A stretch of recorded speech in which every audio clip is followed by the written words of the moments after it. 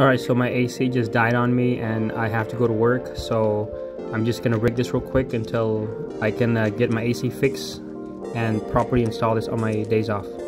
So here it is, guys, here it is. Alright guys, it's super hot right now in California and my AC just took a dump. So I called the technician and they weren't able to come out.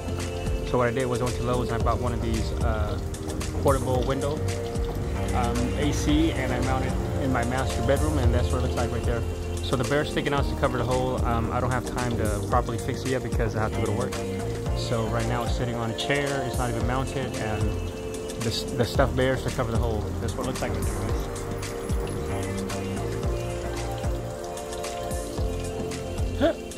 there, guys. That's what it looks like. Alright, that's what it looks like from this side of the house. Looks like a teddy bear trying to jump off the building. I got two chairs propping it up.